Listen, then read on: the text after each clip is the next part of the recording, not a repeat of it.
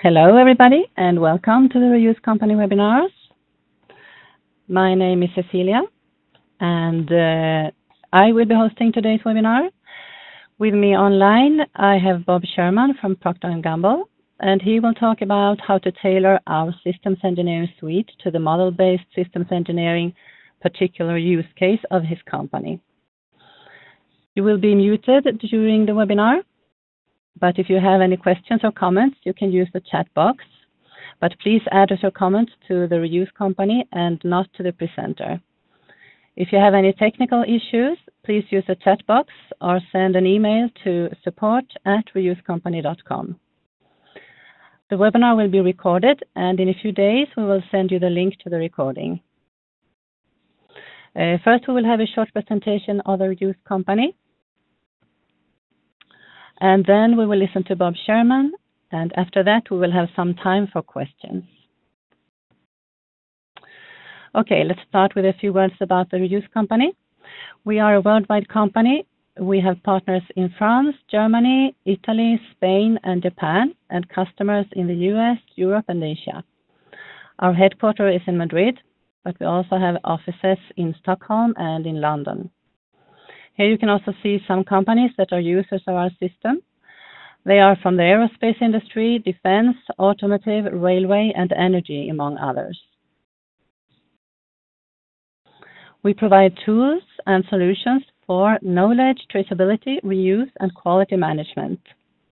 We do that by using semantic analysis technologies, and these technologies have been used in a wide range of industries. We haven't yet found any industry that couldn't make use of our tools. Our focus is on reuse, traceability, and quality, and we integrate the tools and technology we have with the way that you do your work. We provide the data that allow you to present your quality analysis, and we allow you to develop your knowledge bases so that you can most accurately assess the quality of your specifications. Our mission is to reuse knowledge within any organization. Knowledge is probably the most valuable asset of any company, and we can offer processes, methods, tools, and services. Our technologies are innovative, artificial intelligence-based, and we are having a lot of success helping people improve the quality of their documentation. Now let me introduce you to the presenter. Bob Sherman is a chemical engineer from the University of South Florida. He has 15 years of experience of process or machine design and controls engineering. And then he has been working for 20 years as an enterprise architect in areas of product lifecycle management, manufacturing process design, and factory floor operations. Now he's an enterprise architect for systems engineering at Procter & Gamble.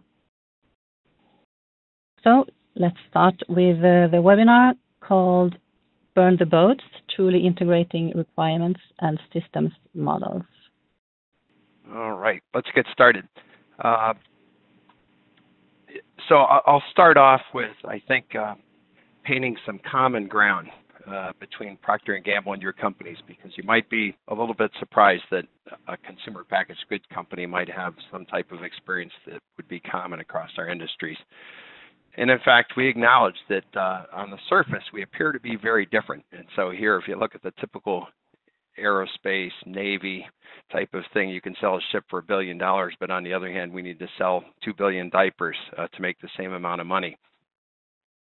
But I think beyond these differences, most notably the life cycles, our life cycles are very, very fast on all of our products, which impacts the product all the way through the manufacturing process and global distribution types of challenges. But I think in addition to those differences, there's many similarities, and that I think in the end, if you think about what the stakeholders want from systems, they end up being pretty simple things. And in fact, that's our job as people that build systems, is to insulate them from that. And so for an airliner, it might be to transport a payload. For us, it might be to absorb a spill or soften somebody's hair, that kind of thing. But in fact, the machines, the mechanisms by which we deliver that, the issue is it's a different invisibility. So if you tear a paper towel off of a roll, you don't see the paper machine, but obviously you do see it if you're flying on a plane. But a lot of people would never guess that we have the same number of parts on a paper machine as you'd find on a 747. Same number of lines of code on a diaper machine as in the Joint Strike Fighter. There's all kinds of benchmarking stats we've come up with to just sort of reaffirm that, in fact, we have systems problems too to solve. Multi-physics problems with fluids, mechanics, aerodynamics, you name it, fabrics, and they're information intensive. Then we manufacture in 75 countries around the world, so we have to maintain a workforce and a development capability and distribution channel that spans the world. So we share a lot of the same problems because I recognize that in a lot of your businesses, the folks that are on the call. We also have some other commonalities in terms of our goal, that we have ruthless stakeholders who have high expectations in terms of sales growth, margin, capital efficacy. And, you know, it's our jobs to manipulate these systems of innovation, multidiscipline systems of innovation, to produce those results for the shareholder. And there's a limited amount of levers we can pull. Most of them are in the work process because it's hard to just sort of demand new ideas. So we have to set the stage for new ideas.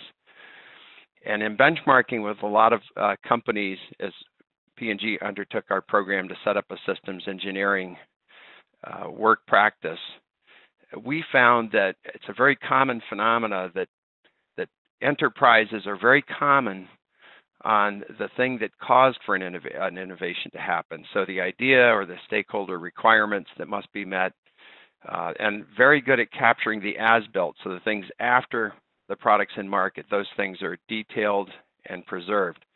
But what we find is that we are constantly losing the decision knowledge that went into those development efforts. So the rationalization of design. We think the reason why that is that any initiative is really kind of an organic process. And that in the current state, an idea is surfaced, and then multiple disciplines get together from product development all the way through to distribution centers. And they talk about the implications of that. And that's on this diagram on the left. It's the top of the diagram. And as they discuss and have meetings, they produce artifacts and they understand more clearly what the implications are, and the process plays out. And so you really don't sort of see the whole impact of the initiative until you're done with it at that point. And that affects the way these artifacts are organized and the communications. There's inefficiencies there that slow the speed of innovation. And most notable, right, germane to this conversation today, is requirements suffer from that. And it's the typical things. People are not aware of the visibility of the trade-offs. Requirements are overlooked or incorrect or overly constrained. And then lastly, premature convergence on solution. So we think that really the root cause for this is the absence of context. That the requirements are typically written in requirements documents, which is nice for the author of that, but people seldom pick up a 100 or 200 page requirements document and consume the whole thing. You open the document, you have something in mind, it's the requirements for a particular element of the system in a particular case. And so what we think is that, as this example serves here, if we can place requirements in a systems model, similar to juxtaposing these letters here, but not necessarily perfectly juxtaposing all the letters, we will spot trade-offs in requirements, excessive or incorrect requirements, overly constrained. We'll be able to make mistakes, but they won't have the same impact if we can place those requirements in the systems model. So that's the hypothesis here. And in fact, we think we have to do that because if you think about the multiple dimensions of a requirement, their time, location, activity, dependencies on other elements of the system, and their individual identity, this context is really key. And so the challenge really is this, that when an initiative begins, and so I'm kind of showing a simplified version of ISO 15288 on the right-hand side of the display here, and there are multiple V's going back into the page, essentially one V for each discipline. It could be product development, manufacturing, operations, sales, you name it. But as these initiatives gather together at the beginning of an initiative to establish what are the needs of those stakeholders of those different domains, and the initiative progresses, each of those disciplines discovers more about what they have to do to make the initiative a success. They also discover interdependencies between the disciplines. And if all works correctly, that flows back uphill because there's trade-off decisions in there for the higher level processes to guide. This type of recursion, explication of needs and solutions goes down the left-hand side of the V until you ultimately get to something that you have to fabricate. You have an interface with the outside world. You're going to procure a part or a service or a machine. And so that really tying this back to the problem that we have here is that really today, the best practices, or I'll say the most often used practices of requirements, involve documents.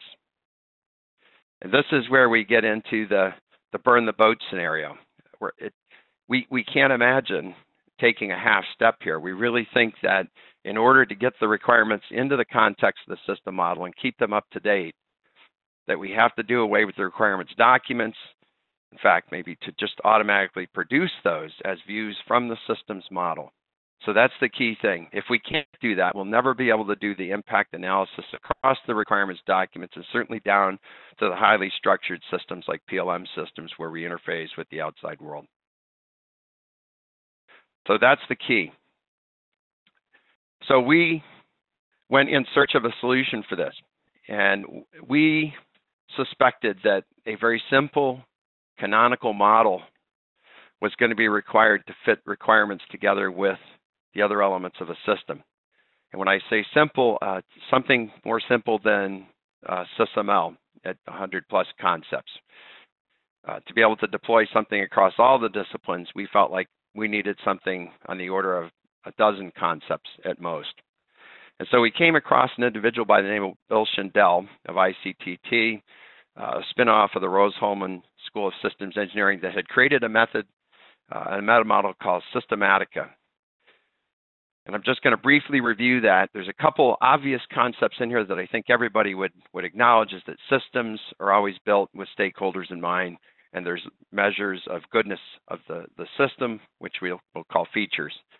The part that became a little more insightful and it provided the context for the requirements was the notion of no feature really is delivered until there's been some interaction between the elements of a system. Those interactions being to change each other's state.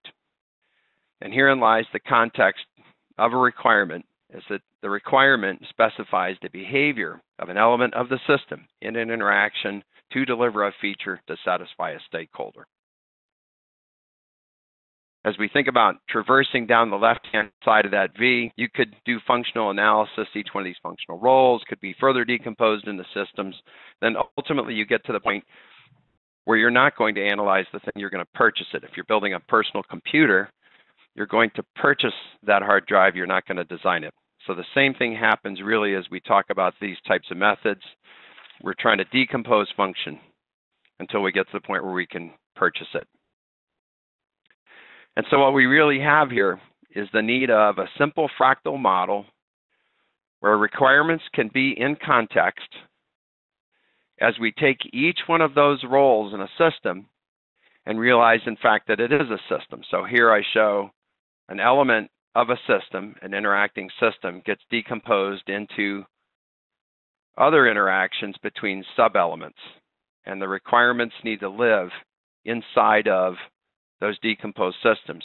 And really, all I'm doing is kind of conveying to you in a different way, a visual way, with a systems fractal model, the derivation of requirements. And so, of course, to derive new requirements, you have to derive new system elements. So I think that probably flows. And those requirements, if you think about the lowest level derived requirements, really the contract is that if you deliver those requirements, then you should have met the upper level, more abstract requirement. And if you cannot have that confidence, then that means essentially there's been an error in the decomposition of the system elements or a missing interaction between the roles. But in essence, I think we all do this every day. This is just representing a fractal model for that to get us down the left-hand side of the V so that we can elaborate on intent of a system, which then becomes commitments of a system as you move down the left, so that we can specify the elements for fabrication and construction. So there's an intimation here then. If this requirement is going to exist in a systems model, then it must have an interface with that systems model. Just dropping it in there just means it's a storage place. But if we're truly going to integrate the requirement with the systems model, we need to have an architecture of the requirement and know how it interfaces with the systems model. And so for that, Chandel provided some additional thinking that we found quite helpful. And that is, those requirements, we should be thinking about those as transfer functions.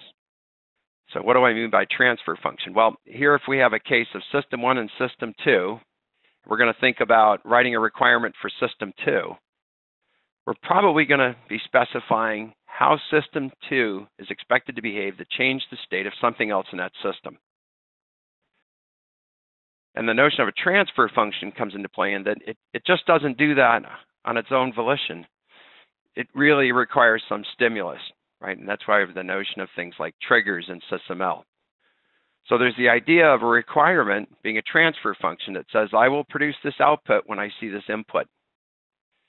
And those requirement functions are going to therefore refer to elements of the systems model, as I'm showing here on this drawing. They could also refer to an attribute. I kind of put that build in there last. So it could be a change when this system gets an input X, it changes its state. And so these requirements can be really quite elaborate if they're fully written, fully explicated. They could be as simple as a function. If I get this input, I'm going to produce this output. It could be a collection of functions that might vary based on time. Or last, it might be complex logic, if then this type of behaviors. And so what I'm going to do is I'm going to drive towards the architecture of that requirement statement, and I'm going to use this example to do that. And so what we're looking at is kind of an off-the-shelf packaging machine where cartons are being pulled out of a sleeve in the upper left-hand side. And this is obviously running at slow motion. When this is going full speed, it's like a propeller on an airplane. It's moving so fast. And so the physics is very important to us. Every single step in this is very important. And one example here is the behavior of this cartoning machine to retain these cartons as they're pulled from the sleeve.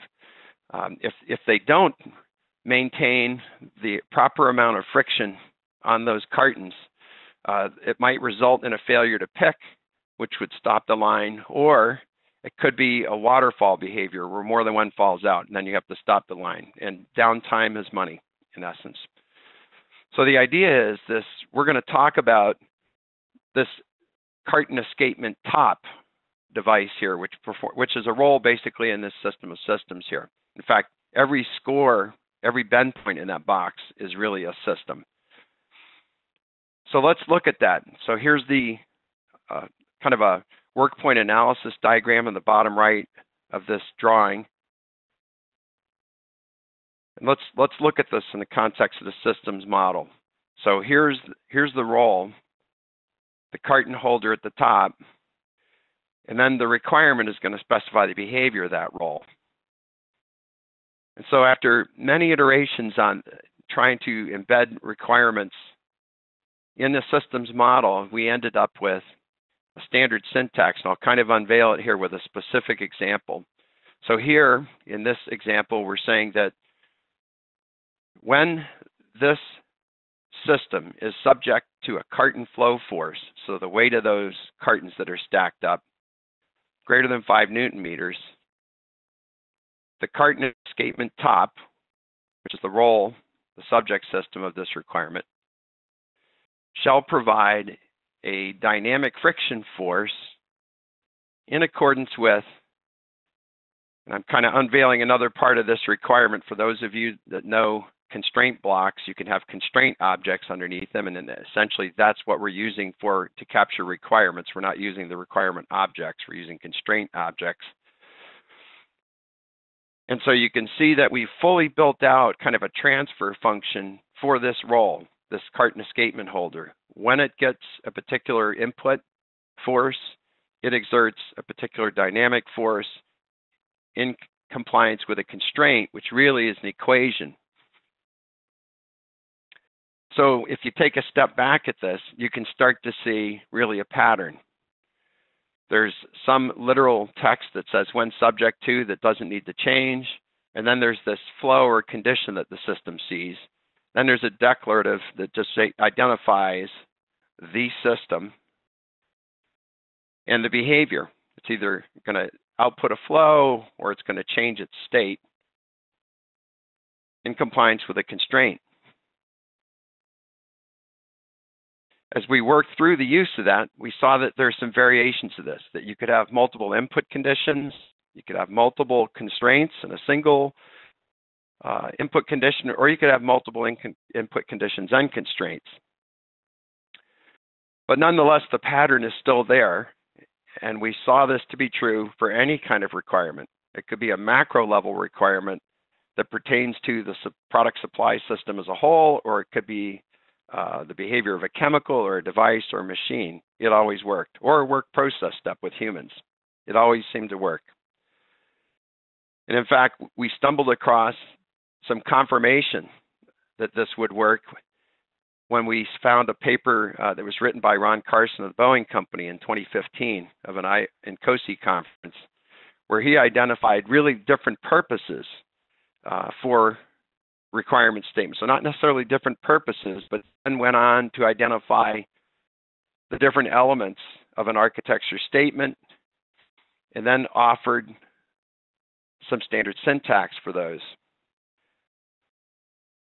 It's our position when we analyzed that paper, which is the only paper we've seen of its kind, when we put that against our thinking, we found that really they're consistent. It's just that we're calling out particular purposes in each one of these statements.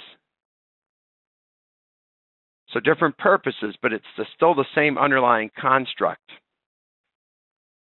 And so in essence, we're confident that this very low-level foundation, whether it's a performance, a stakeholder need, a safety issue, environmental, doesn't matter what it is, that it'll work.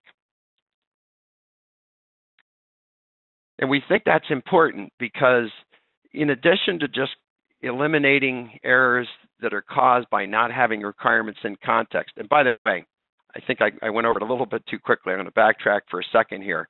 Remember I was talking about the interface of a requirement with a systems model. So just like you would think about an interface between a pneumatic device and the actuator, we're talking about an interface between the requirement and the systems model.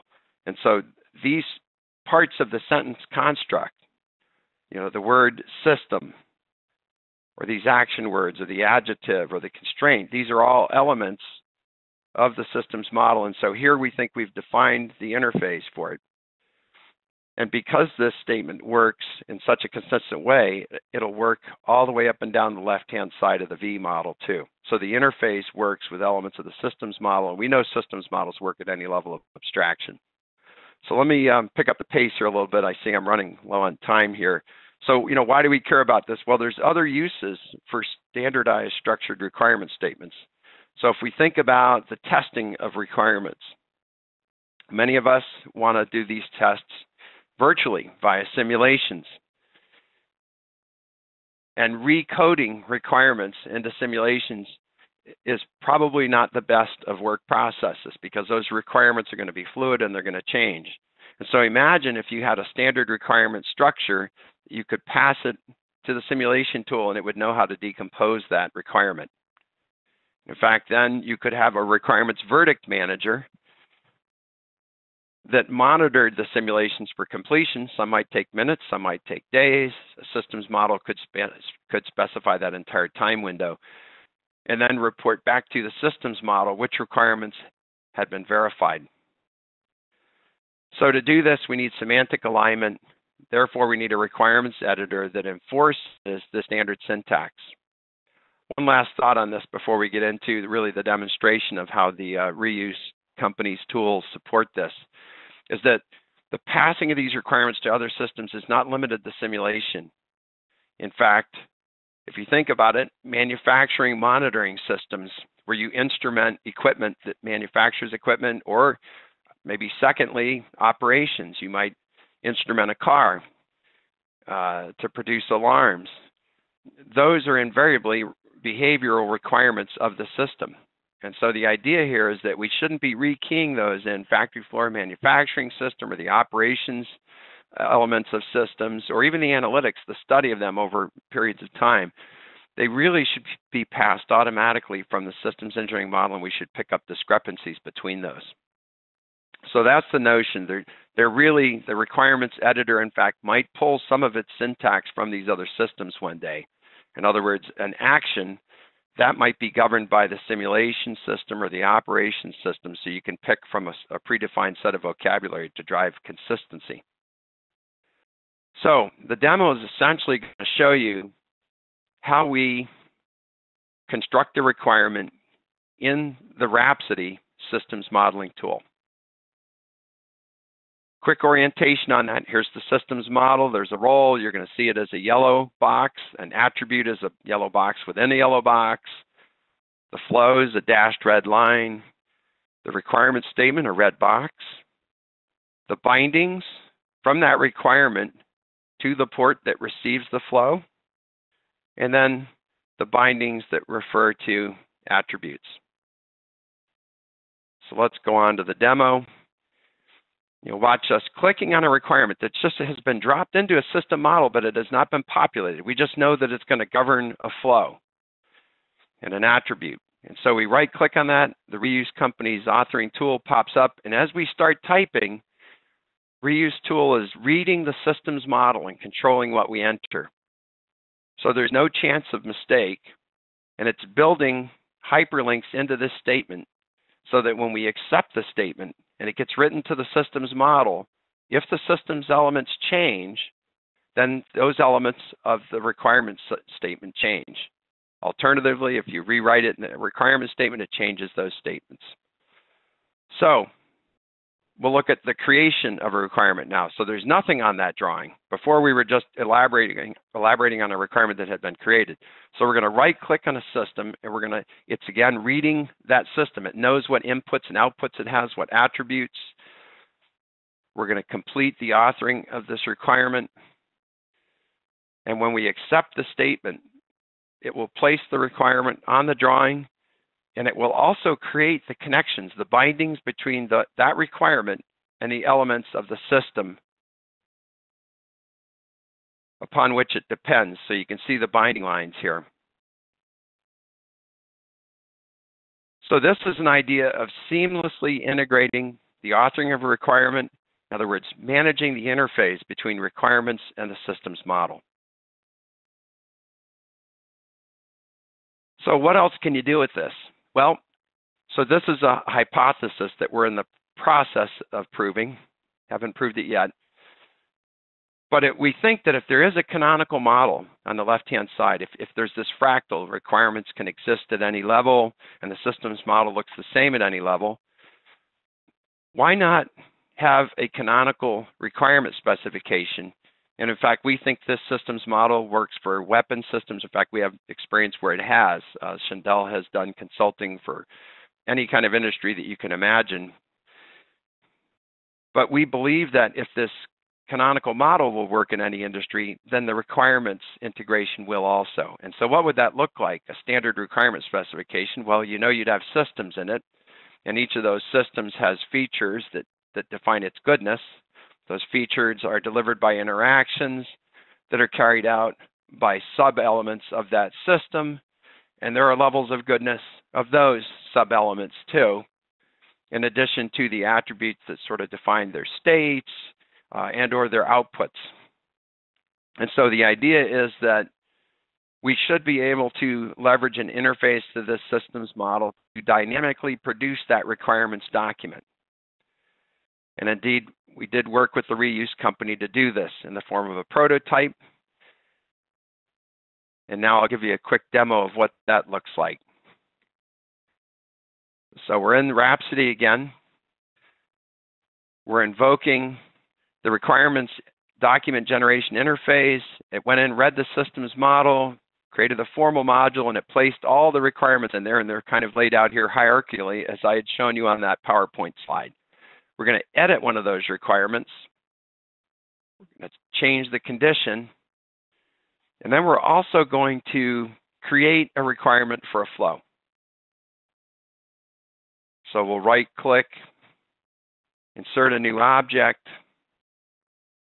So we're working in Doors, by the way, IBM Doors, to do this requirement authoring. We're invoking the reuse company's editor again from both places here, from Doors, before from Rhapsody. We're authoring the requirement. It's enforcing the same syntax.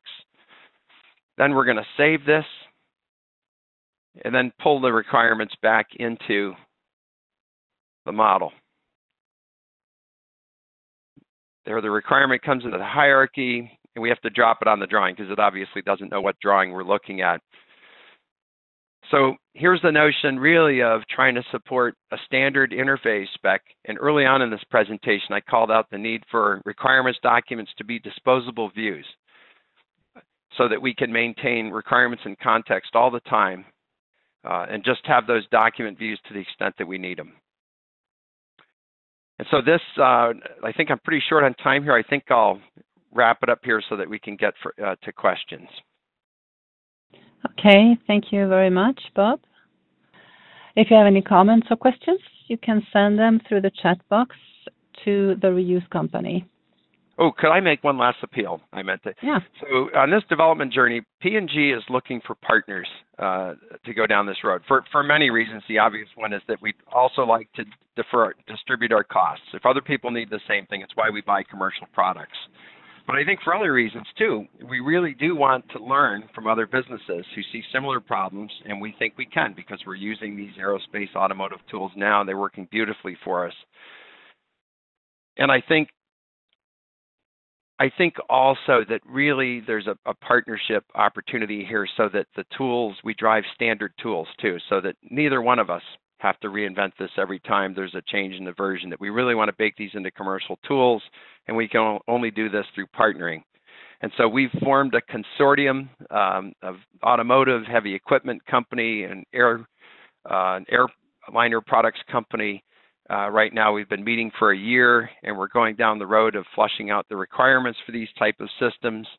If there are other people that have similar interests and think they might want to participate in that, they should reach out to me, and my contact information is in the PowerPoint. Okay, thank you, Bob. I will give you a couple of minutes to write down your questions, and meanwhile I will tell you about our next webinar. It's called Applying Machine Learning Techniques to the Flexible Assessment of Requirements Quality. To obtain quality measurements of requirements, it is common to use quantitative quality metrics based on established standards. However, the risk is to build assessment methods and tools that are both arbitrary and rigid in the parameterization and combination of metrics. This webinar is focused on the presentation of a flexible method to assess and improve the quality of requirements that can be easily adapted to different contexts, projects, organizations, and quality standards with a high degree of automation. The date for this webinar will be the second half of September. No questions yet? We'll give you some more time. Can I ask a question of people? Just if there isn't any questions, I'm curious, does this resonate with people? Maybe you could just answer in with yes. Do you have common problems? Are you asking the participants? Yes. Yeah, they are muted. Maybe they can write to us, to the news company. Yes, here somebody is writing, let's see. Yes, the same problems, but currently looking at a new solution, maybe including Doors next generation.